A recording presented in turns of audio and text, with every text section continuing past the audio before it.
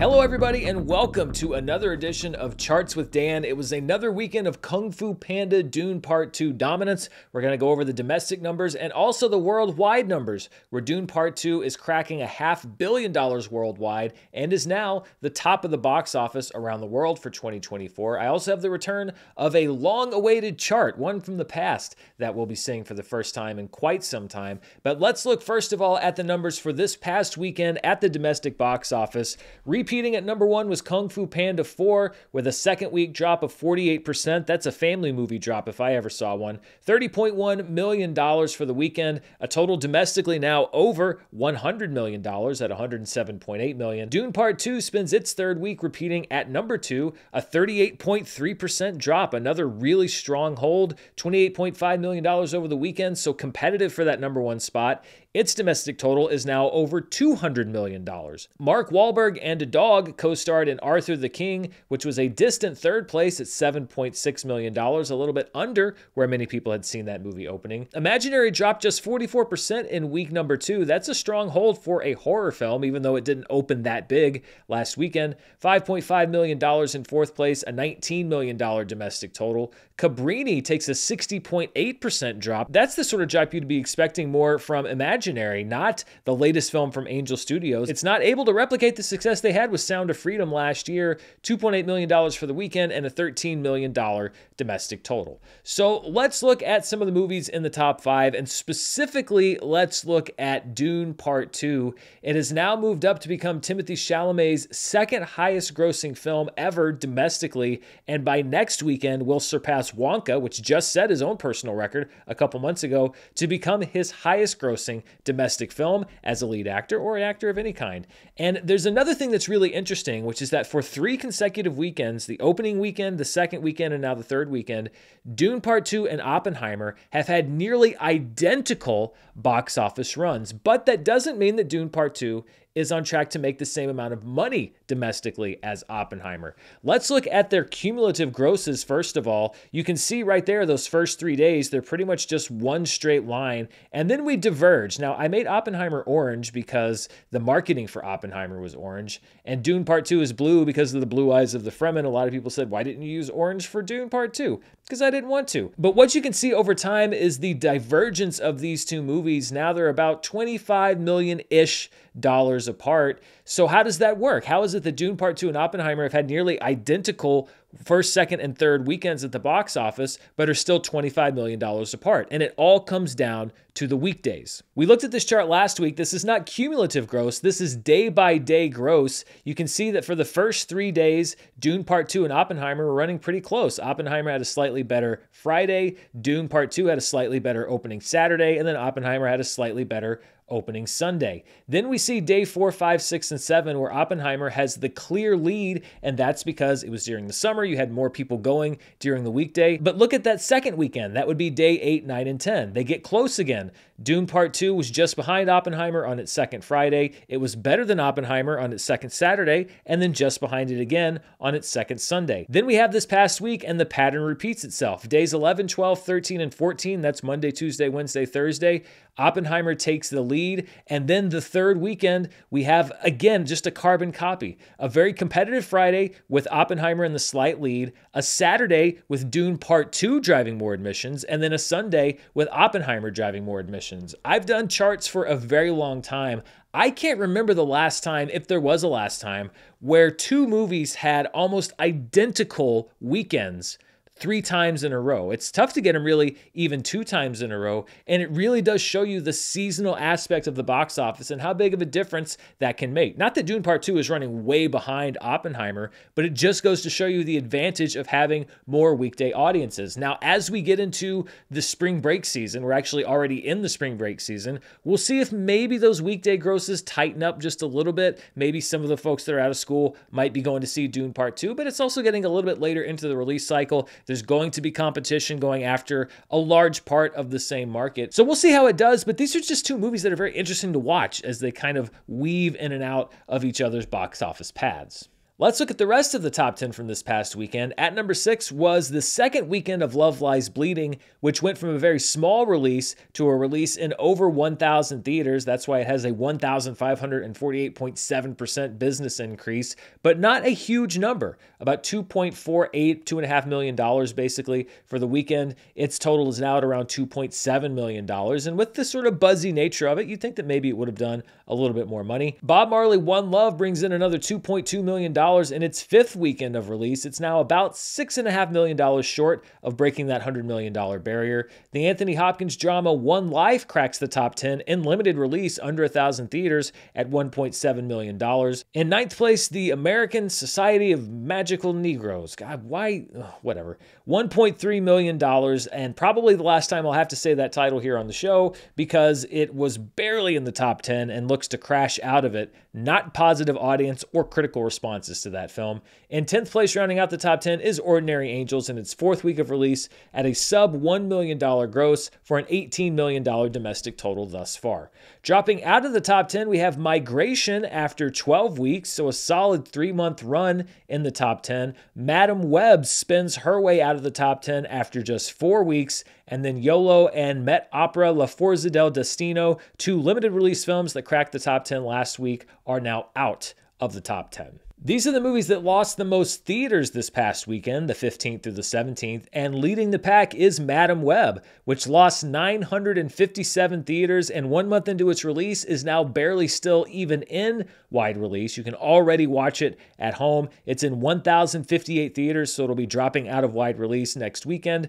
The Chosen Season 4, Episodes 7 and 8 drops out of wide release. It lost 752 theaters. It's now in 285. Migration also drops out of wide release. It lost 628 theaters. It's now at 879 theaters. Demon Slayer to the Hashira Training dropped 627 theaters. It's now playing in 257. And Wonka is now in far fewer theaters. It lost 622 to be exact, and it is now out of wide release in 382 theaters nationwide. We have a very long list of movies that closed this week. It's sort of similar to the Tony Awards and how a show will hold on to see if it wins any Tonys, and if it doesn't, then the show will close. The difference here being that there are some actual Oscar winners that just decided to wrap up their run the weekend after the Academy Awards. Killers of the Flower Moon did not win any Academy Awards, but it was open for 21 weeks and wraps up its domestic run at $68 million. The Holdovers also wrapping up its domestic run after 20 weeks, bringing in just over $20 million.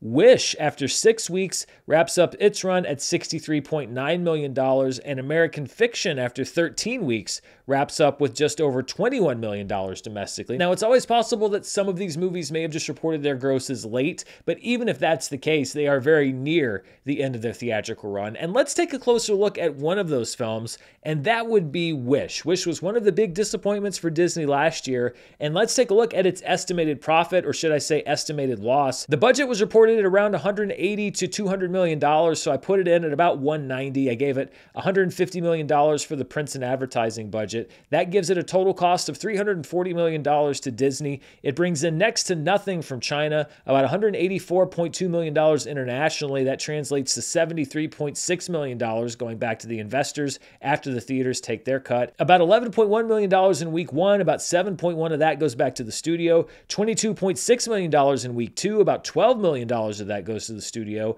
and then a half and half share from week 3 on. Overall, the worldwide gross was right around $250 million worldwide. I estimate a net of around $109.3 million from that gross against a $340 million estimated cost. That puts the estimated loss for Wish at around $230.6 million. Disney actually had a few films that came out in 2023 that lost them around $200 million or more. Even if you hack, let's say, $50 million off of the actual production budget or the advertising budget, that's still a loss near $200 million. So it really was a huge disappointment to cap off a year of mostly huge disappointments for Disney. Four more movies also closed this past weekend. Aquaman and the Lost Kingdom, after 12 weeks, ends its run at $124.4 million domestically. The Boys in the Boat, after 11 weeks, ends its run at $52.6 million. Night Swim ends a 10-week run with $32.4 million. And Drive Away Dolls only gets a 3-week theatrical run and ends at just over $5 million. And let's take a close look at Aquaman and the Lost Kingdom. This is another estimated profit sheet. When you look at how much it brought in, around $65 million from China, $244.8 million internationally, so almost $100 million of that goes back to the studio. Then we have domestic week one at $58.1 million, 34.9 going back to the studio and investors, 31.2 million coming in week two, about 17.1 million of that goes back to the studio, and then around $35 million for the rest of its domestic run. Overall, I have the budget at $205 million. I gave it a pretty cheap print and advertising budget of just $100 million, which still brings its cost up to around $305 million. Its worldwide gross is at around $434.3 million. I estimate they net around $182.1 million against a $305 million cost. That brings in an estimated theatrical loss of $122.8 million for Aquaman and the Lost Kingdom, which isn't ruinous for Warner Brothers. They certainly saw worse flops last year, and it doesn't count, as I always caveat this, the ancillary revenue streams, what they made with brand tie-ins like their big Guinness deal and any sort of physical media sales, digital sales, streaming, all of that stuff is not included here. So $122.8 million on the sliding scale of how much money some movies lost studios last year isn't terrible, but of course, probably not exactly what Warner Brothers wanted either. And this is the final tally for the DCEU. First of all, domestic gross, Aquaman and the Lost Kingdom ends as the 9th highest grossing DCEU film between 2019's Shazam and ahead of last year's The Flash. And looking at it worldwide, Aquaman and the Lost Kingdom does a little bit better. It ends as the 7th highest grossing film in the DCEU worldwide, although more than $200 million shy of the number 6 film, which was 2017's Justice League. Let's take a look at what I like to call our road to recovery. The blue line are the weekend averages for the years 2015 through 2019, the 5 years preceding the pandemic. The red line would be the weekend averages for 2021 to 2023 when theaters are reopened. And then the dotted black line would be this year's weekend box office. And you can see that we take a dip much closer to where we were, but still above the average for what the box office has been since theaters reopened back in 2021. The highest grossing film for the 2021 to 2023 window was the continued run of The Batman a couple of years ago. The highest grossing film for the 2015 through 2019 window was the debut of Beauty and the Beast, which debuted on this weekend back in 2017. Let's look outside of our shores to the top 5 films internationally, and Dune Part 2 stays in the top spot with another $51.2 million in international box office, followed closely by Kung Fu Panda 4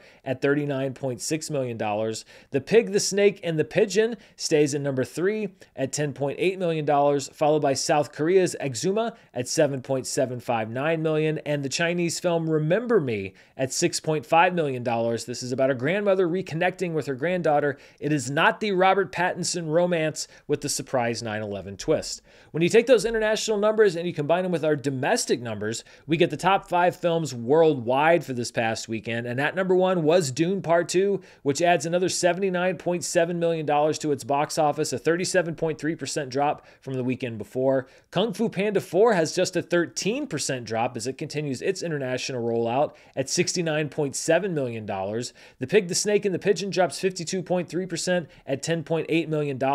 Then we have Imaginary dropping 26.4% at $9.5 million. And then following behind Imaginary in the 5th spot is Exuma, which dropped just 30.9% from the previous weekend. Speaking of Dune Part 2's worldwide gross, I mentioned that it is very close to breaking that $500 million barrier. It actually has done it as we're sitting here talking right now. And it has also become Denis Villeneuve's highest grossing film of all time worldwide. It has bypassed the worldwide gross of 2021's Dune at $431.2 million, which also includes some recent re-releases. So right now, his filmography at number 1, Dune Part 2 at $498.1 million, followed by 2021's Dune at $431.2 million, Blade Runner 2049, which made just $257.8 million worldwide, Arrival at $202.2 million, and Prisoners at $113.3 million. We have a lot more box office numbers to go over, but before we do, I'm going to thank the sponsors for this week's show.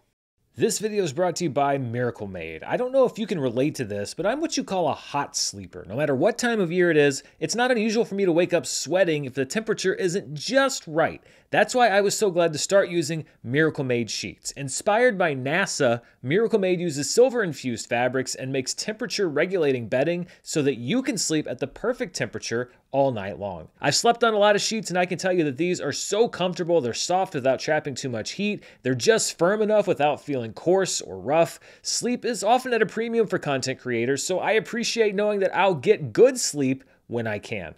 Go to trymiracle.com/Dan to try Miracle Made sheets today, and whether you're buying them for yourself or as a gift for a loved one, if you order today, you can save over 40%, and if you use our promo code Dan at checkout, you'll get 3 free towels and save an extra 20%. Miracle is so confident in their product, it's backed with a 30-day money-back guarantee, so if you aren't 100% satisfied, you will get a full refund.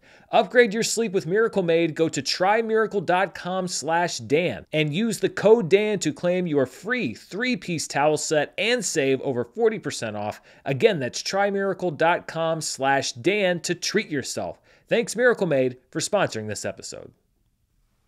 This episode's brought to you by Stamps.com. Spring is officially here, which I think means we're also officially not in the new year anymore. But with Stamps.com, you can keep moving year-round by streamlining all your shipping to make sure that you're operating at peak efficiency. Postage rates have gone up once again, but luckily Stamps.com offers rates that you can't find anywhere else, like up to 89% off USPS and UPS. Plus, they automatically tell you your cheapest and fastest shipping options. And it's not just confined to business hours. You can access the services you need from your computer anytime, day or night. For 25 years, Stamps.com has been an indispensable partner for over 1 million businesses who need to ship literally anything from checks to merch, and you can use Stamps.com wherever you do business. All you need is a computer and a printer, and with the Stamps.com app, it's like having a post office in your pocket 24/7.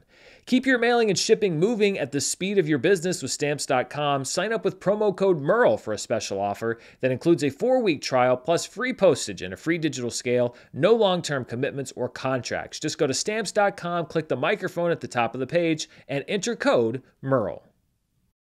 Let's look at some other charts domestically for this past weekend, and we'll start with the per theater averages for March 15th to the 17th.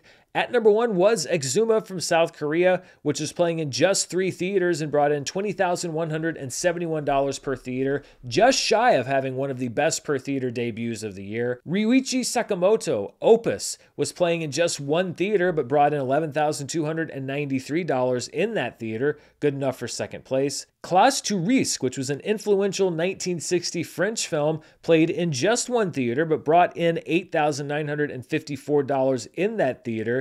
And then we have Kung Fu Panda 4 and Dune Part 2. Look at those two averages. $7,413 for Kung Fu Panda 4, $7,410 for Dune Part 2, even though Kung Fu Panda was in 4,067 theaters and Dune Part 2 was in 3,847 theaters. That's because Dune Part 2 is driving those premium ticket sales. So it can be in fewer theaters but have a per theater average that's almost identical to Kung Fu Panda 4. These were the top 5 films in limited release, so that would be 1,000 theaters or fewer. At number 1 was the film One Life, which was just under the threshold at 983 theaters. It made $1.7 million, followed by Shaitan in its second weekend release, bringing in $389,723. Another film from India debuts on the chart, Jatnu Trudel Takri, brought in $359,169 on an unknown number of theater screens. Then we have YOLO playing in 200 theaters, bringing in just over $300,000, and also bringing in around $300,000.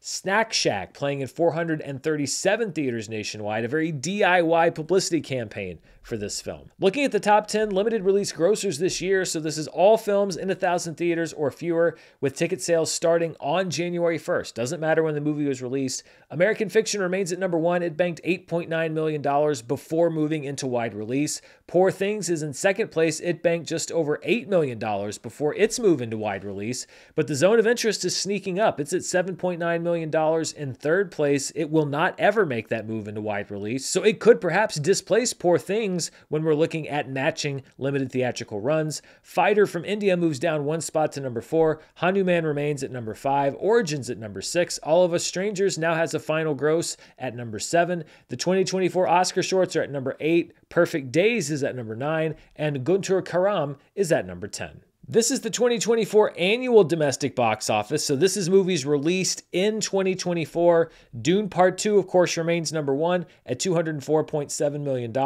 Kung Fu Panda 4 moves up 3 spots to number 2 at $107.8 million, the only other movie so far this year that's broken the $100 million barrier. Bob Marley One Love moves down 1 spot to number 3. Mean Girls, which now has a final gross at $72.4 million, moves down to number 4. The Beekeeper moves down to number 5. Argyle's at number 6. Madam Web is at number 7. Night Swim, now locked into a gross at $32.4 million, is at number 8. Imaginary jumps onto the chart at number 9 with $19 million.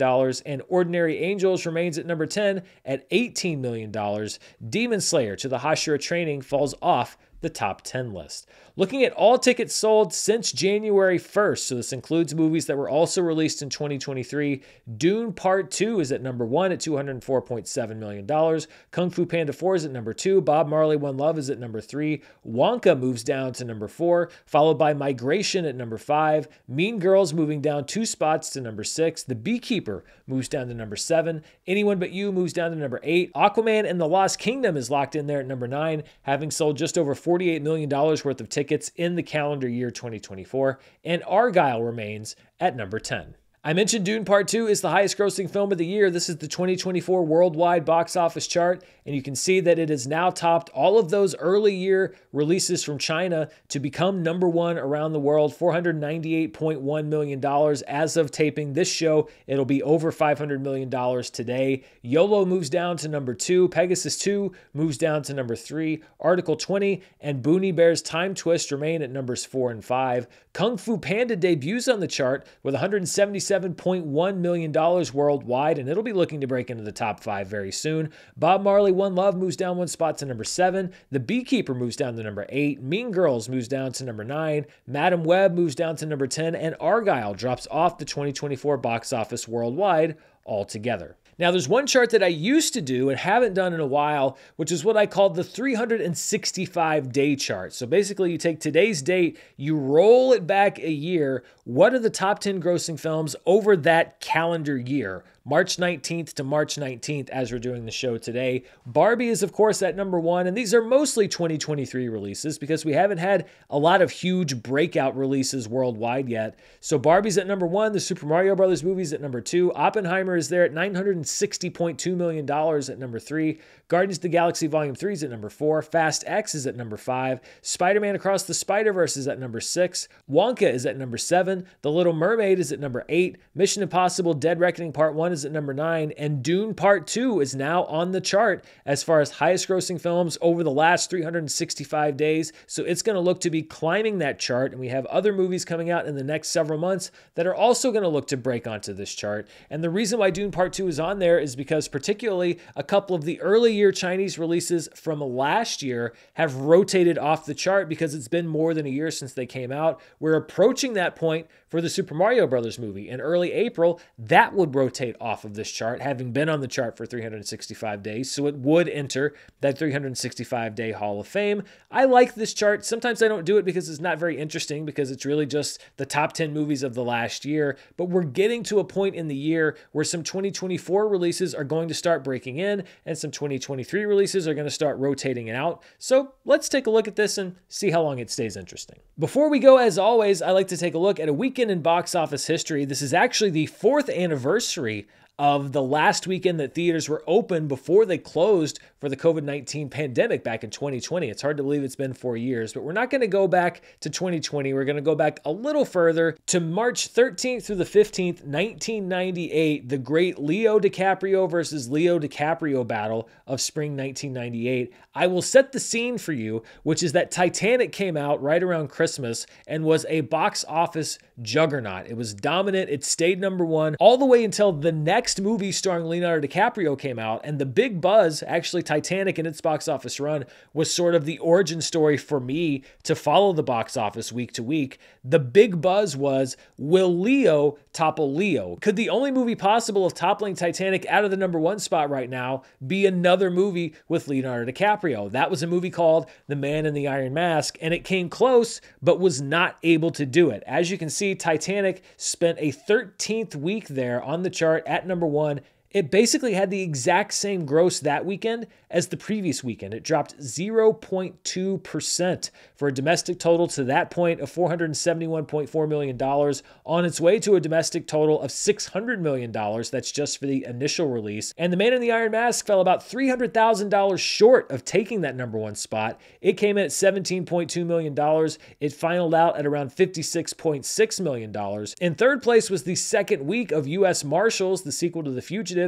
It dropped 32.7% for an $11.3 million weekend too. It finaled out around $57.1 million, so nowhere close to the original Fugitive film.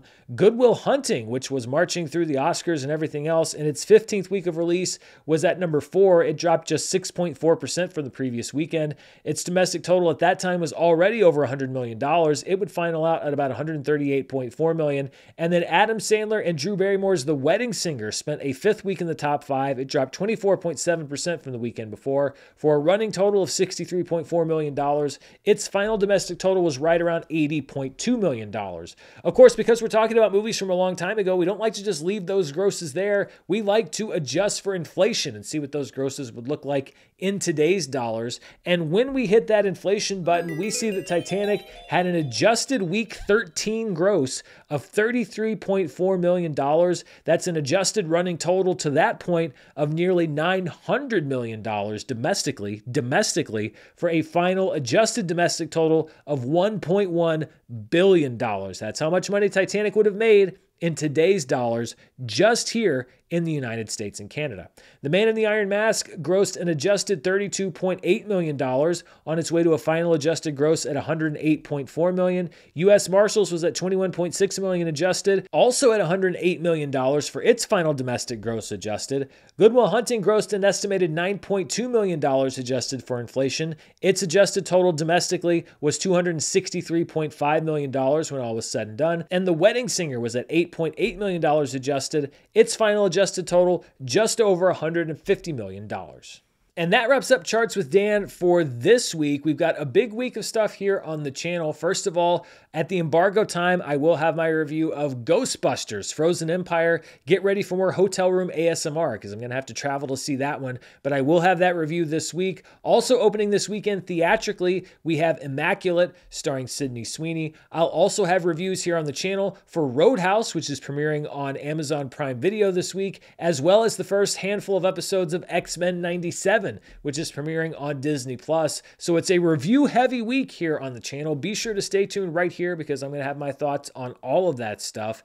Thank you so much for spending part of your day here with me. I hope to see you again. If you like what you see, be sure to share, like, subscribe, hit the bell, all that stuff. I know people get tired of hearing it, but that's how the channel grows. I appreciate all of your time. Until next time, stay safe, and I'll see you then.